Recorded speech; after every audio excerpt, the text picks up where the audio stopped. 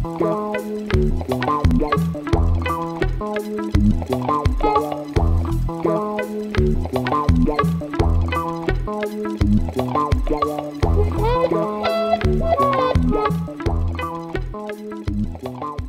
to the organizers for the invitation.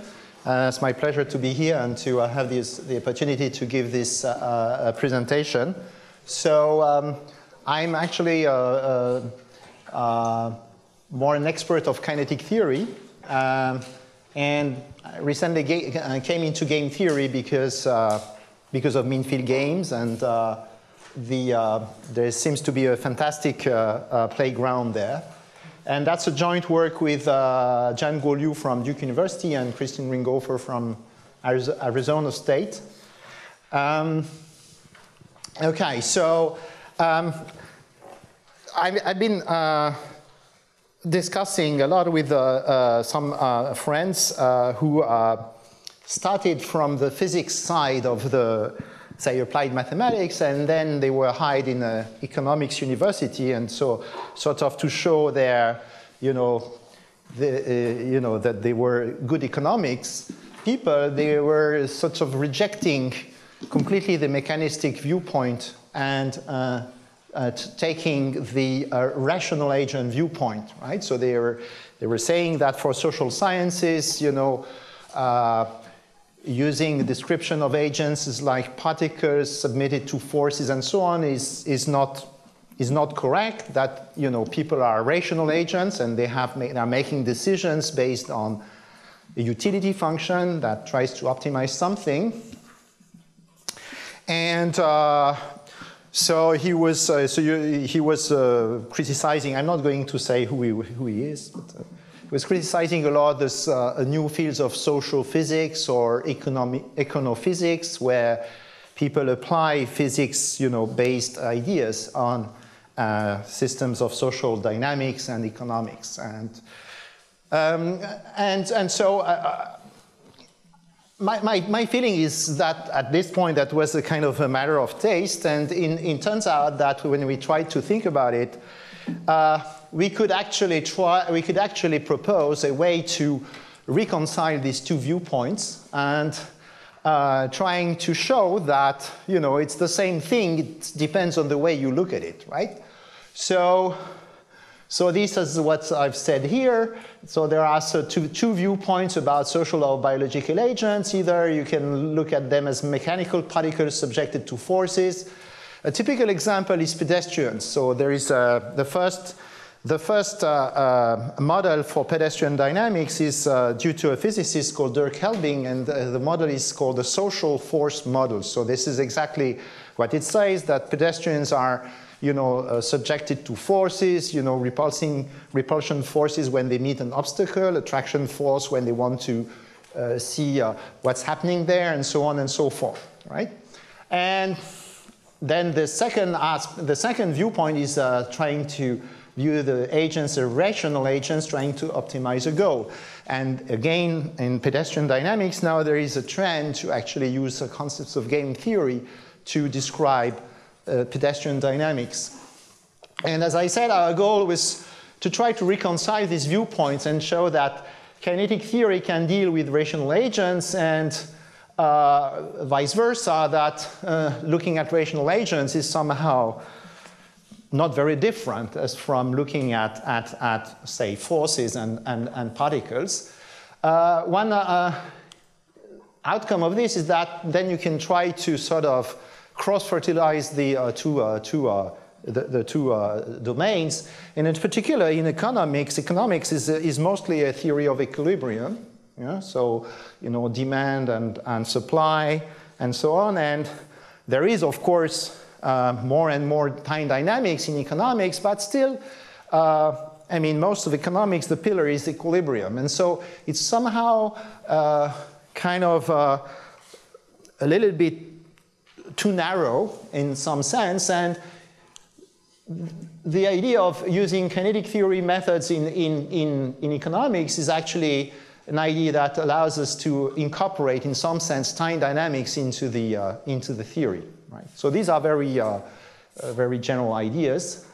So in fact, this viewpoint studied, as I said, by looking at studies on pedestrians, and so this work by Dirk Helbing, and recently a model by actually Helbing too, and Moussaïd and Terolaz, who proposed another model based on more on the rational agent kind of approach, and which we have used to sort of elaborate our theory. Then we have looked at social herding behavior and some economics, and I'll try to go through briefly at the end, right? So that's the motivation, right? So let's try to, the first thing I'd like to show is that in some sense a Nash equilibrium and a kinetic equilibrium or a thermodynamic equilibrium, for those who are familiar with statistical physics, are somehow similar, right? Are actually equivalent, isomorphic. So that's the idea. So let me try to propose the setup. So I'm considering, first I'm going to look at the discrete setting, and then I'm going to go to the continuum setting. So I'm sort of a mean field limit of this discrete setting. So I'm considering n players, the numbers 1 to n. Each player has a strategy yj in a sub-strategy space y. Suppose that all the strategies are in the same space for simplicity. And each player has a cost function but when it plays strategy yj in the presence of the other players playing strategy yj hat. So actually in game theory, usually this vector of all strategies but the one that you consider is called y minus j, right? But I call it yj hat. So the cost function is a function of your own strategy and the strategy of the others. And of course, the game theory is about minimizing your cost function. I'm actually speaking of cost function rather than utility because I prefer minimizing rather than maximizing. But it's the same, of course. So I'm trying to minimize my cost function by playing on my own strategy variables, not touching the others' strategy variables. And I achieve a Nash equilibrium when I find a n tuple of a strategy such that for any of these strategies, then I get a minimum of the corresponding cost function, right? When I do not touch the other strategy, right? So this is a Nash equilibrium, right?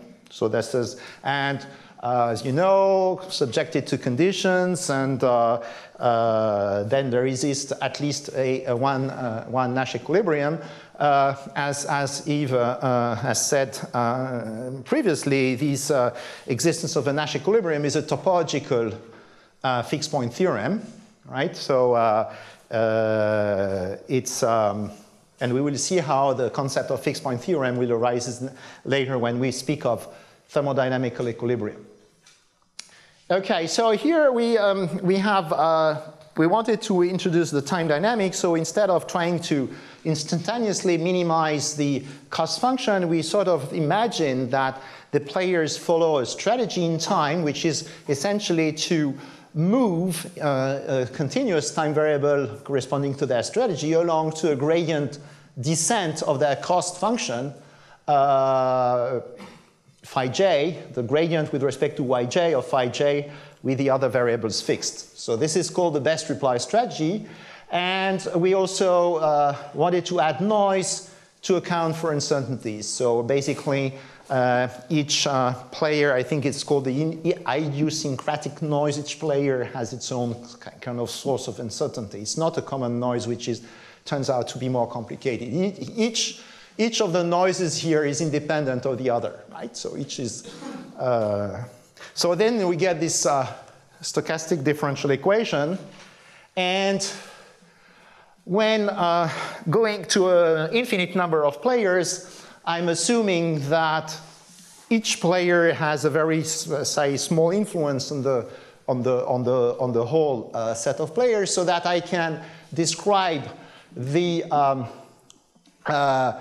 agents only by their probability distribution in the strategy space. So I consider that the game is anonymous in the sense that I do not need to know who is playing what. What I need to know only is how many players do play this strategy Y. I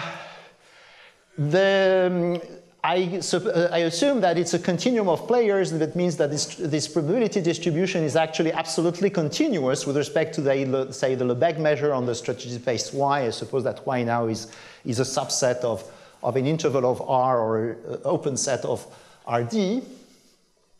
And it's non-atomic in the sense that it's a non-atomic also in the sense that it's absolutely continuous, and also in the sense that now the cost function is a function of your own strategies and the strategy of the other players, but the strategy of the other players is encoded into the distribution of strategies, and I do not have to remove my own strategy because my own strategy is of zero measure, say, in the set of strategies, so it doesn't count whether I remove it or not.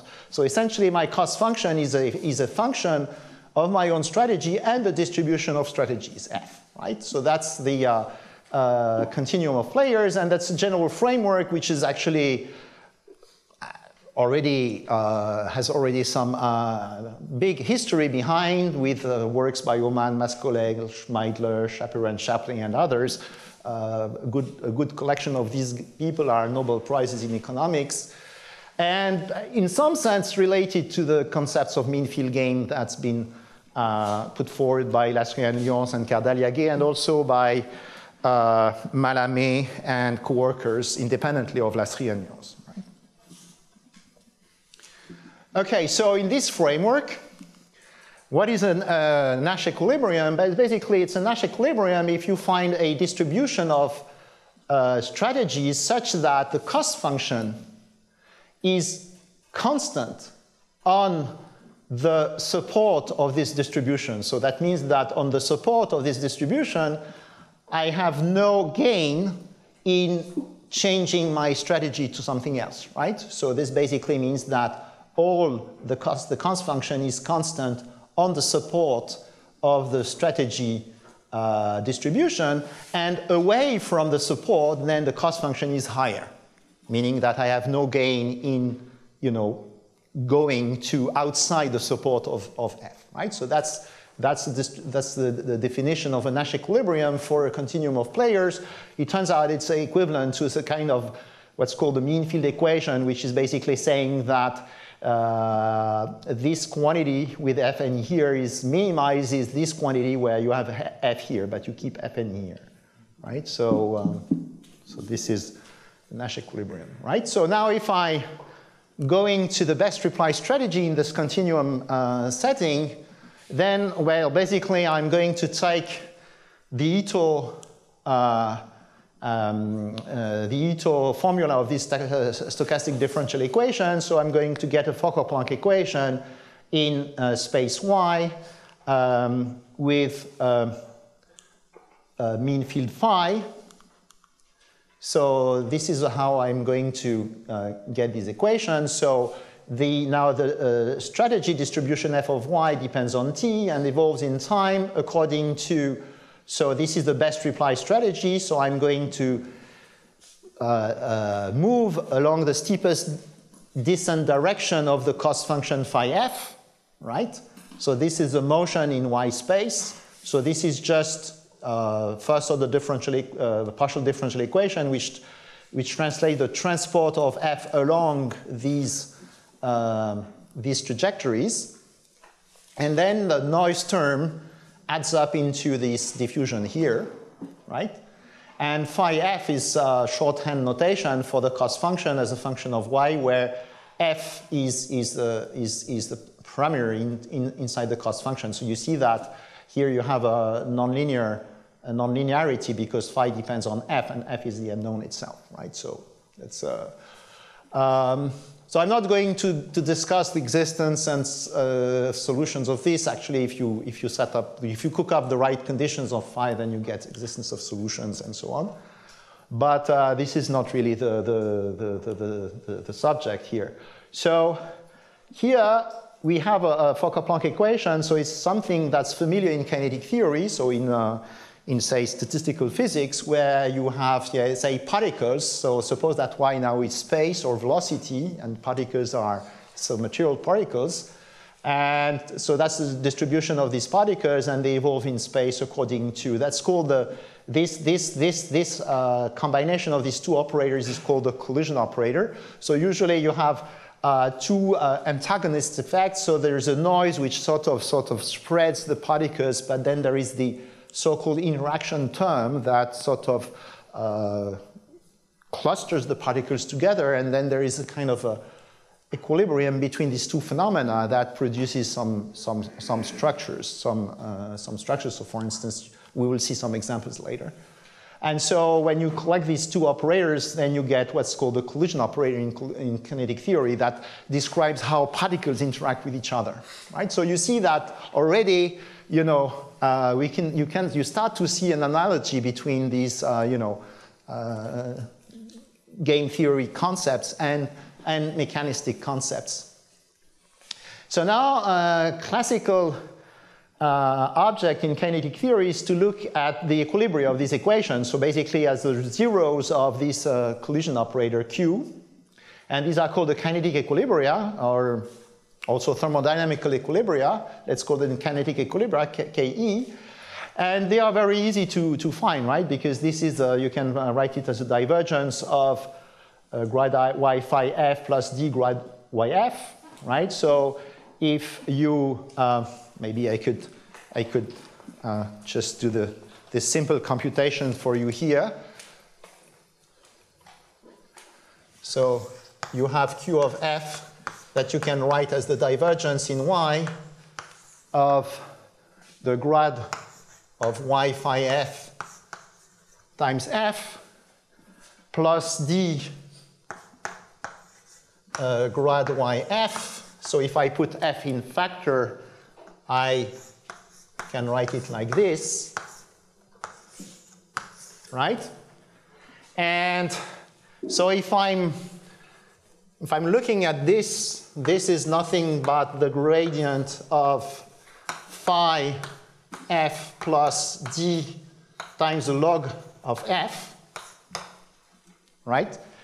And if you're saying that this quantity is 0, that means that phi f plus d log f is a constant, right? So that means that f, so if this is 0, that implies that f is going to be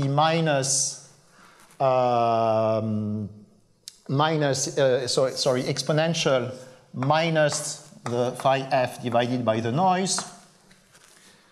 And you have a constant, right, which appears in front.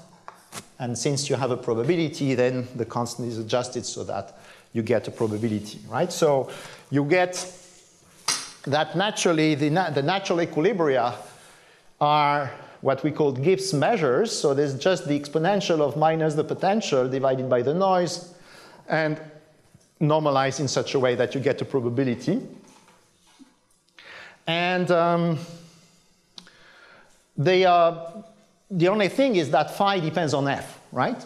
Phi depends on f. So in fact here, phi depends on f, and this is f. So when you recompute the phi from this guy, you should find this one.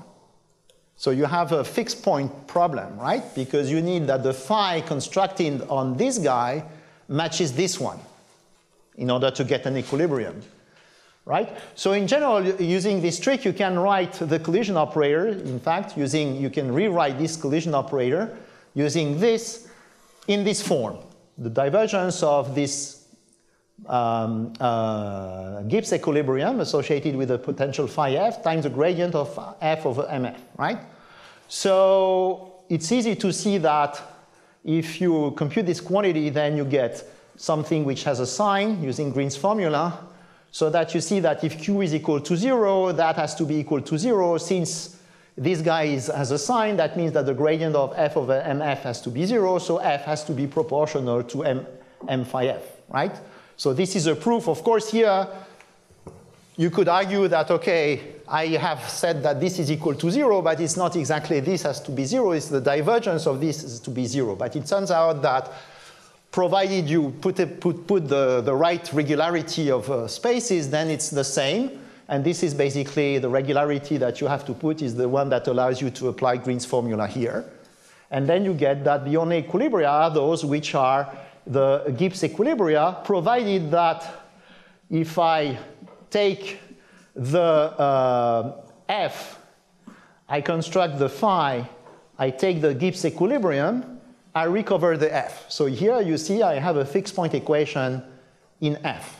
And you can express this fixed point equation in phi just by saying that the potential phi has to be the one that's originate from the Gibbs equilibrium on phi. So you have a fixed point problem. And remember, finding a Nash equilibrium is also a fixed point problem. So it's not very surprising that at some point we find the same thing, right? So the equilibrium for the kinetic equilibrium is a Gibbs distribution that satisfies this, right? So now the question is, now what's the relation between the Nash equilibrium and the Gibbs equilibrium that I've just shown? So in order to find this relation, I'm going to modify a little bit the game. So instead of taking the game with the cost function phi f, I'm going to add the contribution of to the cost function, which is log f. That's a penalization that corresponds to the entropy. Okay, so in some sense, I'm going to sort of penalize the I'm going to penalize the two strongly ordered states, right? So somehow, and so if I increase the d, which means increasing the noise, I mean I'm going to look for a game where I put more and more cost into the noise, right? So this I'm changing a little bit the noise and the cost, and I'm going to introduce this new cost function mu, which is phi plus d log f. So now I'm just assuming very weak regularity on phi, supposing that phi is just continuous function for any f. Actually, I could even just suppose that it's locally finite for any f. That would be enough. Then what I'm saying is that if I take a kinetic equilibrium associated with this collision operator Q, it's going to be a Nash equilibrium associated to the game with this cost function mu and vice versa, right? So it's very easy to prove, actually. It looks like it's a very shallow theorem. So suppose that I have a kinetic equilibrium. So I have a function f which satisfies that it is the Gibbs equilibrium associated with the potential phi associated with itself. Suppose I have a guy like this, right? Okay, so I can write this Gibbs distribution like this. This is the definition, right? And since my potential phi is a continuous function, right, it's locally finite, so this guy is strictly positive, right? So that means that the support of this is the whole range of y, say for instance the real line, right? Now if I take the cost function associated with this guy, in fact if I take phi plus d, the log of this guy, so if I take the log, I get a minus phi, which is going to cancel this phi, and the only thing that remains is the log of z, which is a constant. So you see I get that the cost function is a constant for all y, and all y is also the support of this distribution, right? So that means that this guy is a Nash equilibrium for the game with cost function mu f, because it matches this definition here. Here. It really matches this definition. It is equal to, this cost function is a constant for all the support of the distribution, and the support of the distribution is everything because it's always strictly positive, right? So it is a Nash equilibrium. And now vice versa, suppose I have a Nash equilibrium. So it's going to be, so the first thing is that I notice that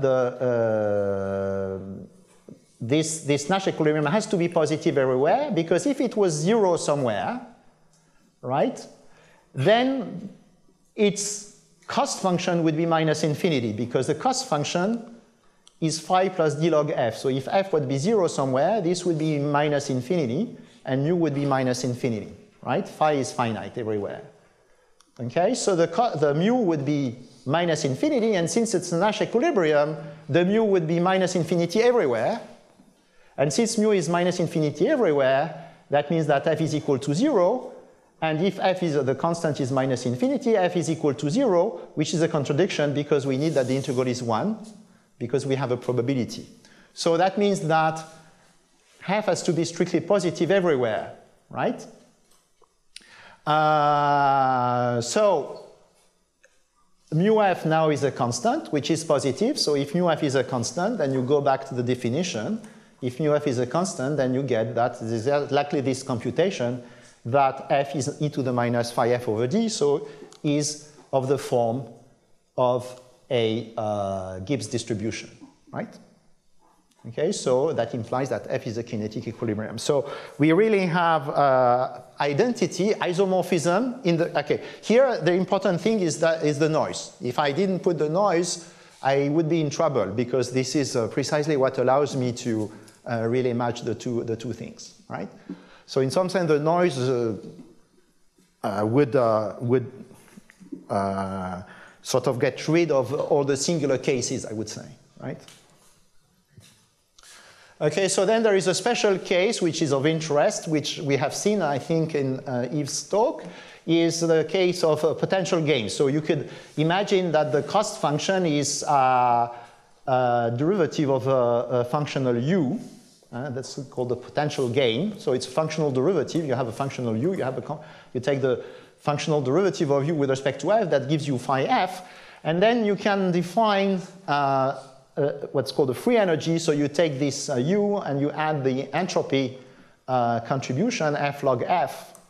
And then it turns out that you can compute the mu f, the new cost function here, as the functional derivative of this free energy with respect to f. Right? So that means that you can write the collision operator as, which is in general written like this, right?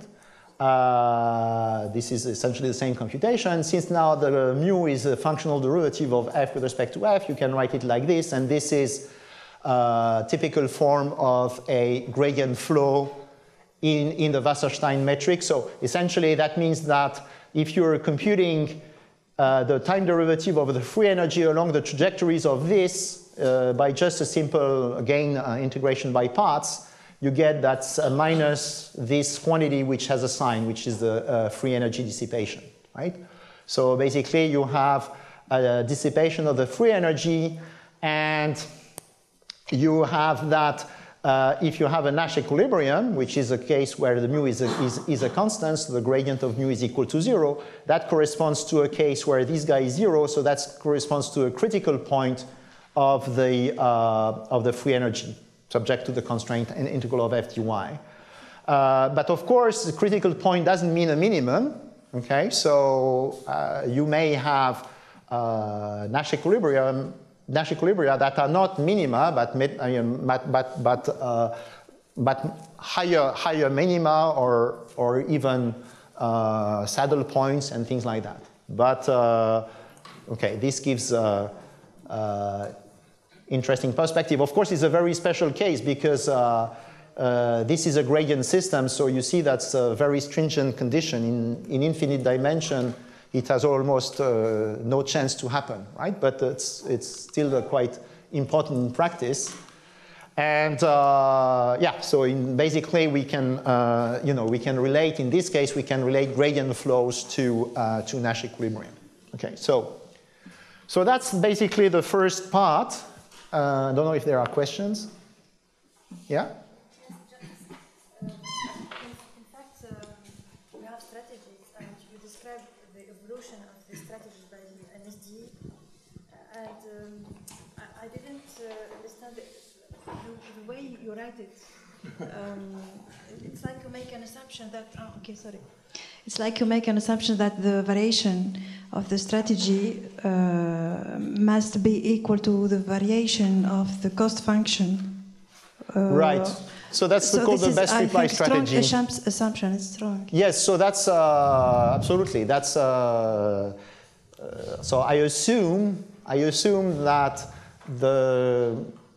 I mean it's rather natural, you know. You have a set of possibilities. You evaluate it in terms of, you know, your utility or your cost, and then you are going to go in the direction where you maximize the gain. So it's in some sense. So it's a very commonly maybe at made. Least, there must be maybe a coefficient for adjusting. Yes, yes, absolutely. Yeah, but you can put it in the phi j because you know it's yeah. In fact, you have a reactivity of the reactivity of the agents to the yeah. So that you could, but you could, you know, you could probably also put it into the phi. And here we don't worry about any state variable. In fact, I will come back to that later. Okay, thank you. Right, it's the next. Any other question? Yeah. Since we have questions, in this equation, how does this connect to the dynamics of the replicator? Can you?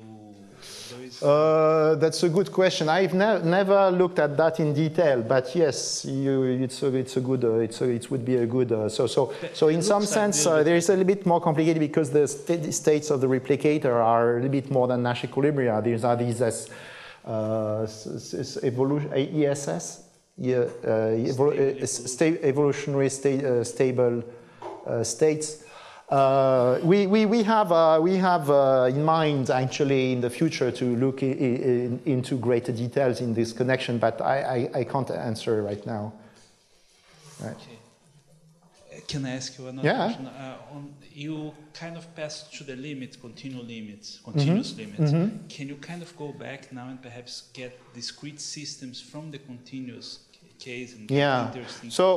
So we haven't made any kind of rigorous study about the limit for a large number of particles of this, but there is a companion work by Blanchet and Carly. I think they have looked at a specific special case of a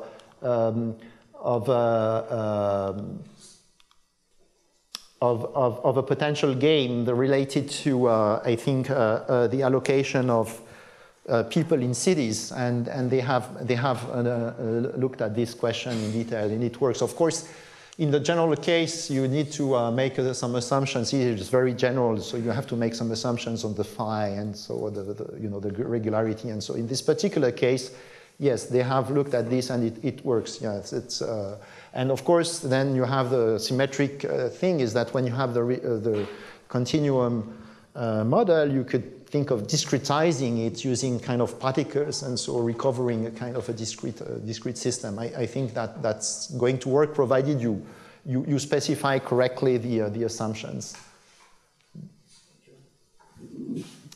Okay, so now we wanted to sort of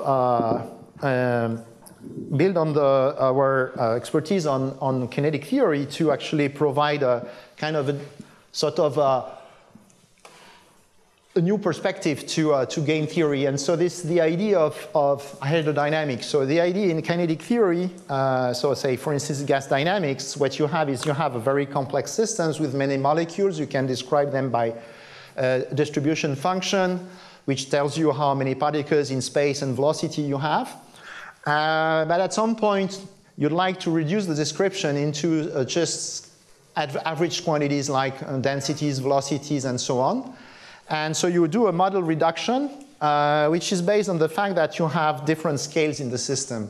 And so there are fast scales, which are related to the molecular interactions between the particles. And these fast scales actually equilibrate very fast the distribution to an equilibrium, which is in our case will be a Nash equilibrium. But this Nash equilibrium or this thermodynamical equilibrium still depends on slow variables. In the case of gas dynamics, it's the density, the local mean velocity, the local temperature.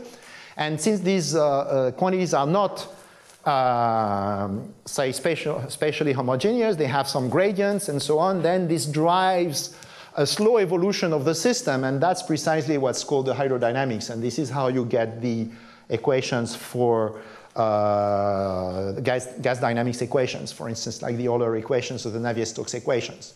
And so we thought that maybe if we imagine that we have agents interacting, so there are some fast interactions that are described by these strategy variables, and then there are, say, slow variables that could be spatial variables, or that could be other variables indicating, for instance, a social status or something that would sort of more slowly evolve according to, some spatially inhomogeneities of these Nash equilibrium. So we wanted to sort of try to put this in some framework, and this is what we did here. So we assume that now we have another variable, which called, sometimes it's called a time variable, so we call it space. Suppose, for instance, that y is the wealth of the agents, and they exchange wealth during economic exchanges, and x is just their position. So you have different wealth distribution. In France, you have a certain wealth distribution. In US, you have another one, and maybe in Chile and in China and in whatever, Russia, you have different wealth distributions. Of course, then because of these differences of wealth, then that triggers some dynamics. For instance, you have people migrating because they want to go to a more wealthy country, or you have money exchanges because immigrants working in a wealthy country going to send back money for their families. But these are more slow exchanges, right? Okay, so when you go shopping, you do it daily. When you send money to your family, you maybe send it every month or something like that, right? So you have different cases, and when we wanted to actually try to apply this strategy to try to see how we could look at the evolution, the slow evolution of these equilibria over time, right? So this is the idea. So y is still the strategy variable, and x is a kind of a space variable. It can be physical space, but it could be also social status. You would like to write x as being like, low, medium, or high class, and how you move along the scale, or other things like that, right? Or education level, for instance, things like that, right? So, and we assume that each agent is able to move in space according to a certain law, which depends on its own position and its own strategy. It could actually also depend on the other strategies and all the other positions. We didn't take it into account here, but it could be easy to do it. And again, the evolution of the strategy is the same as before, except that the cost function now also depends on the whole list of positions of all the other agents, right? So this basically now is a coupled system of differential equation and SDE and ODE. Here we could have added also some diffusion, right, as well. We didn't do it, but we could have done. I mean, it's not really important what you do here. You will recover the thing at the end. So doing it at the kinetic level, in the case of the continuum of players, you have a function of position and strategy and time. And now you have that the evolution in space gives rise to this additional operator, divergence of V, X, Y, F. And this is the operator we had before that described the evolution in strategy. And again, now phi F is a cost function. It depends on X and Y and on the distribution of all the other agents, right? And so the goal is would like to actually provide a model reduction, assuming that you have a fast dynamics for these variables, and you sort of reach a Nash equilibrium for this operator, and then these drift term here will drive a slow evolution of the system in space. And so this drift term will be, this drift in space will be actually characterized by the slow evolution of some moments of F, such as the mean density. So if I integrate over all strategy variables for particles at a given point, or say, for instance, here, the mean strategy variable. So that's the total density of agents, and that's the mean, so the upsilon F here is the mean strategy of the agents at a given location X. These are examples of the variables we would like to monitor in the hydrodynamic equations. Yeah, so I have put some slides about mean field games to show the connections and the differences. I'm not going to go into the details of this because there has been many talks about mean field games already. Just let me point out that in a recent work we were able to actually show that there is a connection between mean field games in our approach. So the idea of mean field games is that you are going to do a control of a whole trajectory, whereas this best reply strategy means you're not making a really control. You're controlling over a very short interval of time. So what we prove is that if we take the mean field game of Lasserie and Lyons and we chop the control into a small interval of time, then we recover our framework, right? So obviously, if we compare the optimality of a mean field game to what we do, we are suboptimal because if you make successive optimization of a small interval of time, you're not going to get the global minimum as if you do the optimization of the whole interval of the whole time horizon. However, it turns out that for our viewpoint, for our perspective, in some cases, it makes more sense. So if you think of pedestrians moving in the street, they are not going to optimize the trajectory over, 60 minutes. It's not possible, right? So it's more like, a really local control, right? So this is then a matter of which kind of model you are intending to do, right? Okay, so here, going back to this question of reducing the model, we are going to implement this idea that the dynamics in Y is much faster than the dynamics in X. So that's the main hypothesis. There is a scale separation hypothesis. The variation of strategy Y is much faster than that of the type X. So we're going to reach a fast equilibration of strategy through a local Nash equilibrium and then leading to a slow evolution in space. And to implement this scale separation, we need to introduce a small parameter that describes basically the ratio of the time scale. So epsilon is the time scale of the strategy interactions, say for instance wealth exchanges between the agents, when you regard it into unit of time, which is a global evolution of the system, a year, for instance, right? So it's very small. And so that's the scale separation in time. And we also need a scale separation in space in the sense that we assume that most of the exchanges that occur in strategy occur between people that are located in the same area, right? So we are assuming that the cost function at leading order, so there may be a small remainder that takes into account non-local exchanges, but at leading order is going to be a function of the local value of the density of particles at X and not the total F, but the conditional distribution F condition on the fact that you are at location X. So it's essentially only the distribution, the strategy distribution for particles which are at the location X, right? So we are only taking agents, we are only exchanging, wealth with agents which are really near to us, right? When we go shopping. So it's not entirely true because, of course, when you buy a German car or whatever, a Chinese computer, then you're doing non-local exchanges, but in some sense you're buying cars much less often than bread, right? So, it's maybe like not very often, right? So, of course, you can dispute this kind of hypothesis, but this is the frame we decided to work.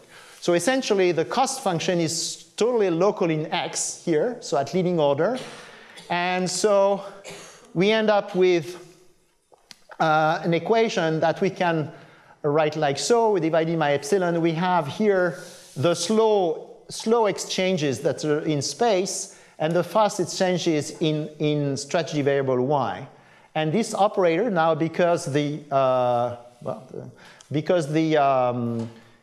cost function depends only locally on X, it's actually an operator that operates only on the Y variable, right? X and T is only a parameter now here.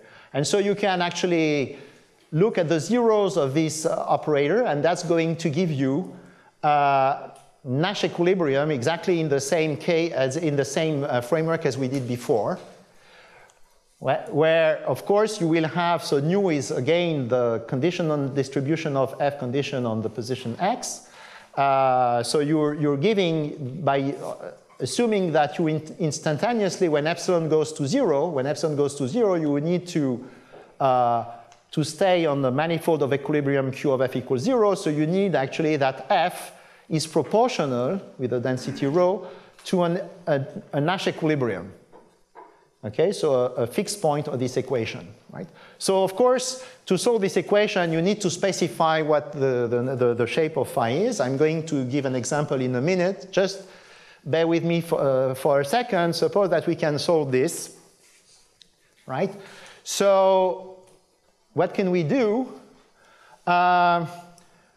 We need to now know, so you see here, for instance, we have this quantity, rho of xt, which is not specified by our Nash equilibrium solution, so we need to find an equation for rho, right? But the equation for rho is readily found because if you integrate with respect to y, you average the equation out with respect to the strategy variable, q is a divergence in y, so when you integrate it goes away. And so you're going to get rid, when you integrate in y, you're going to get rid of this singular term. And so this is how you get the continuity equation. So if you integrate with respect to y, you get this equation here. So rho is the same density as here, so this local density, right?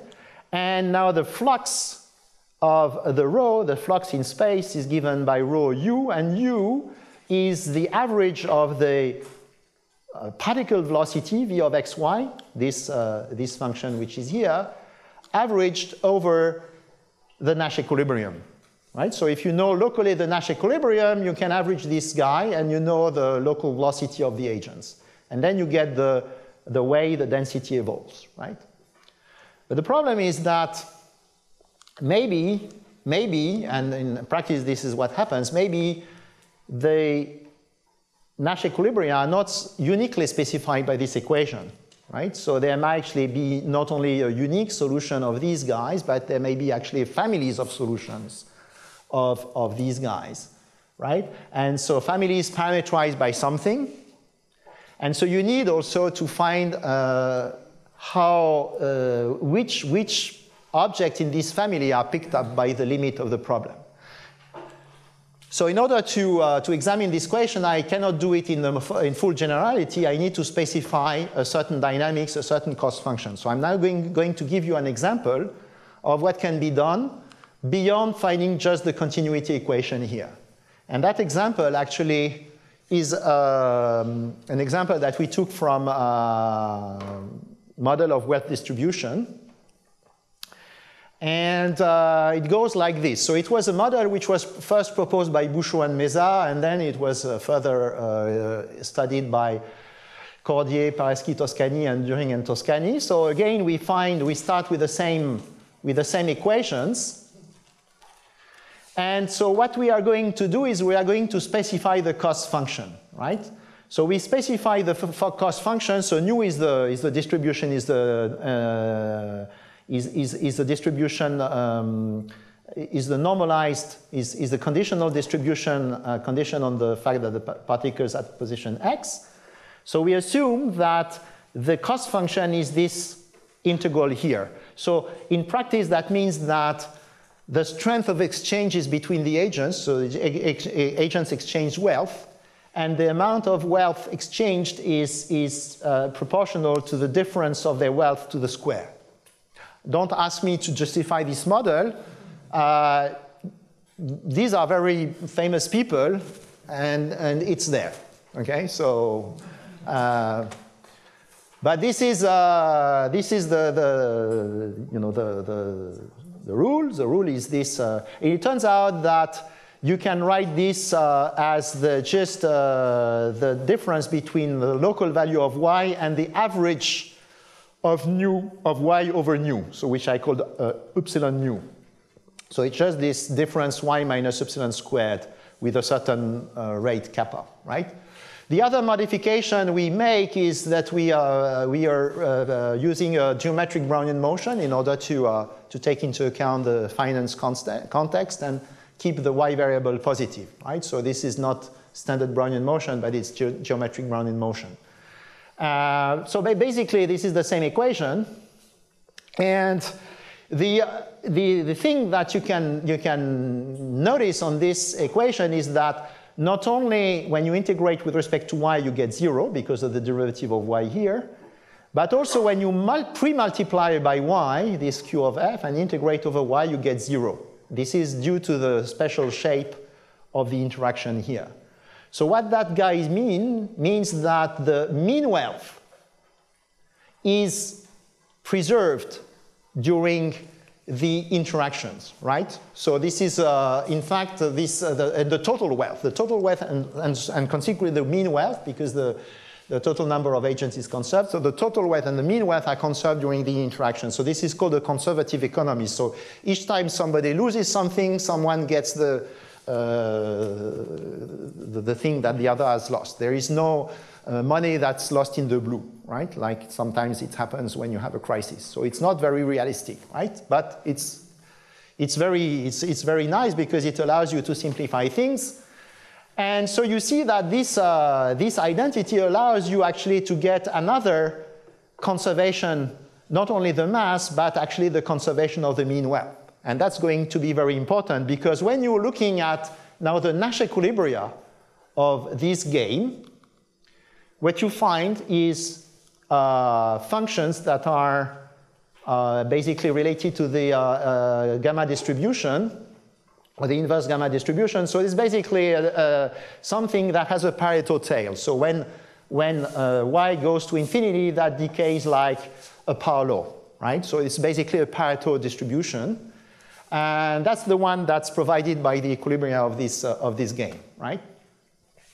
And of course, you can the cost for the game associated with this Nash equilibria is given by this.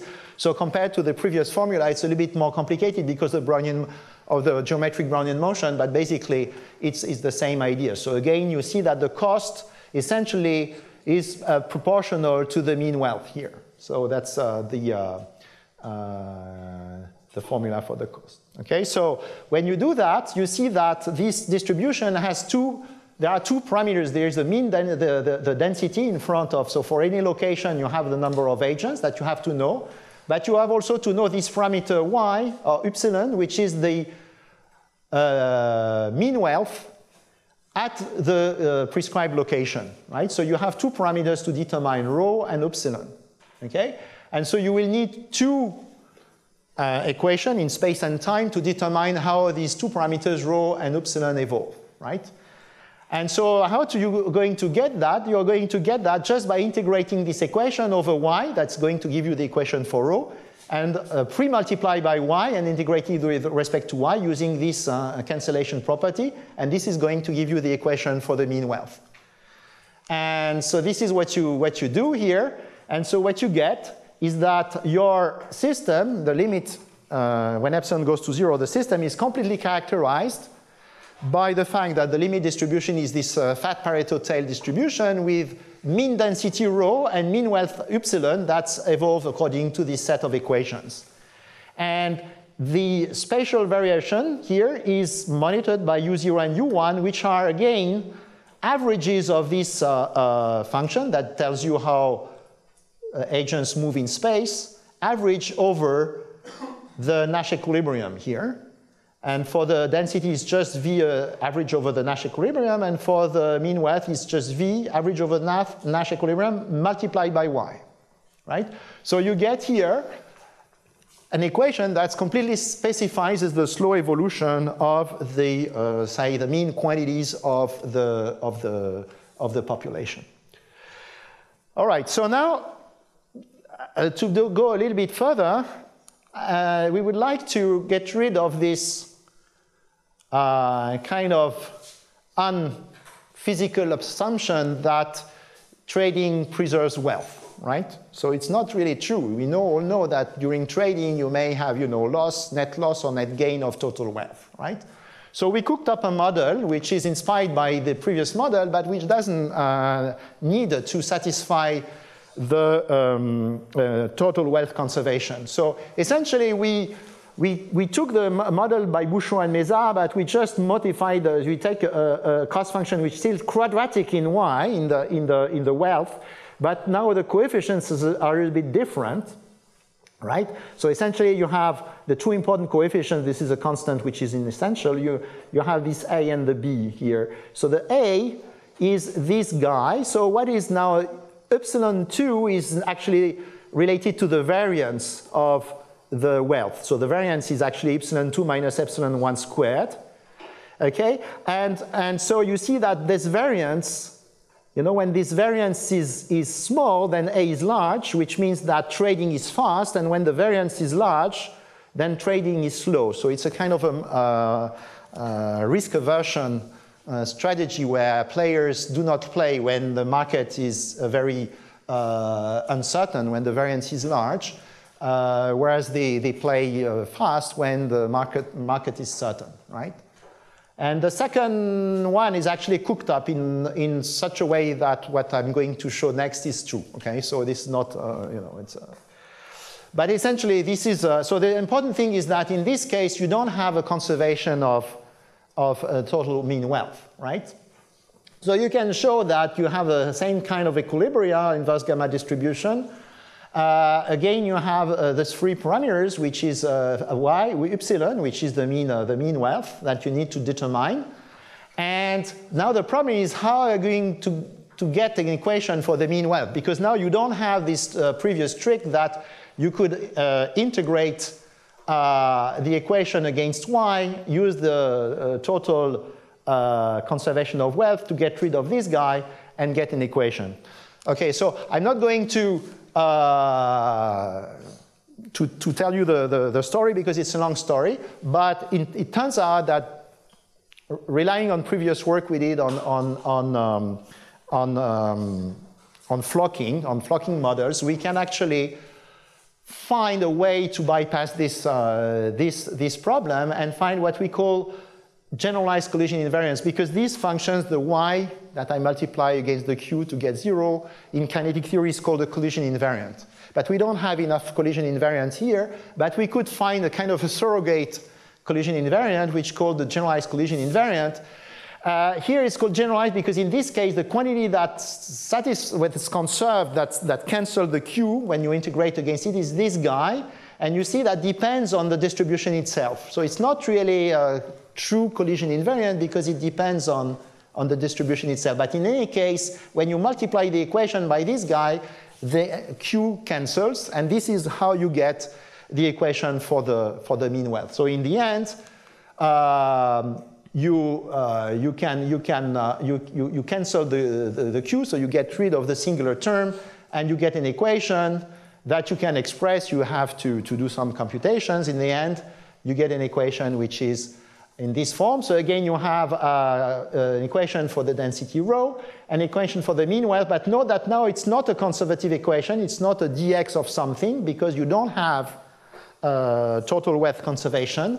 But still you are able to compute all the terms and you are able to determine the slow evolution of the parameters of the equilibria, or the Nash equilibria, the rho and the epsilon, right? So that's basically the story I wanted to tell. So the example I've shown here is maybe not really very solid in terms of application, in terms of economics, but we are trying to, we are working with somebody from the business school in Imperial to actually apply this kind of concepts to essentially strategies of firms in front of climate change. So this is a big program, and we have going to have a PhD student working on this. So more story later, but I wanted to explain a little bit the kind of a framework, right? So that's basically what I wanted to say. Thank you very much.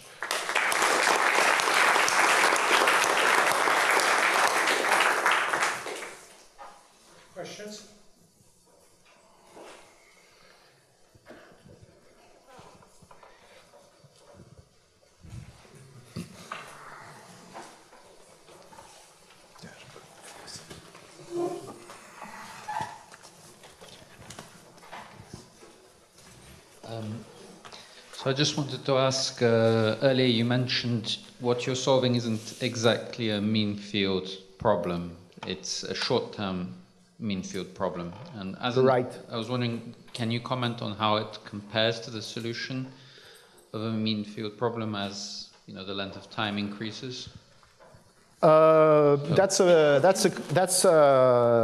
difficult question, right? Because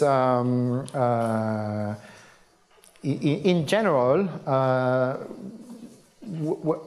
what you can show about convergence of mean field models is for finite times, right? So for finite times. So in some sense, when you increase the time horizon, somehow you have either to increase the number of particles more and more, or you know, to make the perturbation parameters smaller and smaller. So you don't, in general, you don't have uniformity with respect to this. So which means that if you're taking a given system and compare it with a mean field, then you expect a drift in time, and in the end, maybe the equilibria will be different.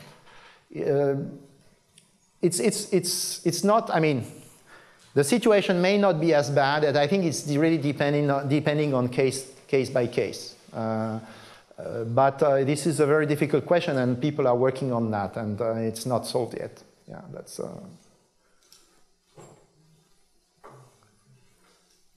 More questions? No?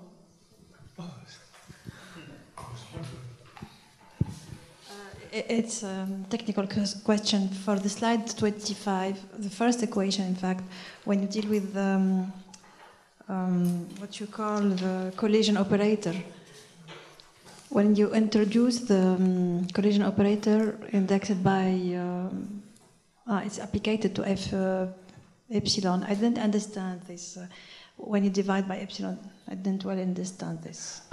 So because previously, so when you do, you make a change of time scales, time and space scales. So basically, what you're looking at, so assume that you're looking at, you know, worldwide problem, right? But the agents are interacting, you know, in a city, right? So you have a very different scale of your system and on the scale where the agent interact. So this ratio between the local scale and the global scale, I call it epsilon. So when I write the equations, when I wrote the equation previously, like here, for instance, basically, since all the terms are, say, order 1, that means that basically I'm looking at a scale which is the scale of the agents, right, or the order of the interaction of the agents. But now I want to place myself on the global scale. So I'm going to change scale. I'm going to change x to epsilon x and t to epsilon t, because I also want to look at the large time scale.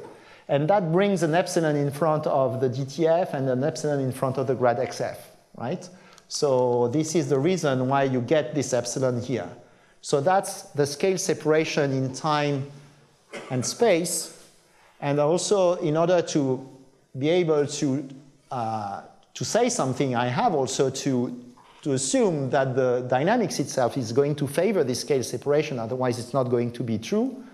And so to enforce that, I'm assuming that the cost function is at leading order a cost function depending only on the value of the distribution at the given location x, plus maybe some non-local terms, but which I assume small, right?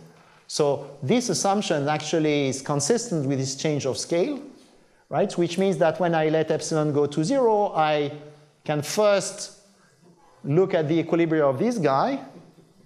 The equilibria of this guy depend on some parameters unknown, and these parameters, the rho and the upsilon, are going to evolve on the slow time scale, the t and the x, according to what this operator is going to tell me, right? So that's how it goes. So this is why, in the end, the equation for rho and epsilon involve the moments of this guy.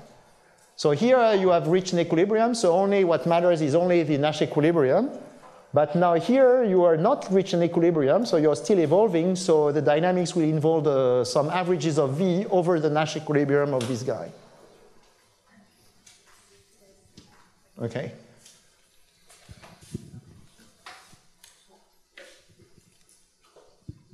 More questions? All right, so let's thank Pierre again.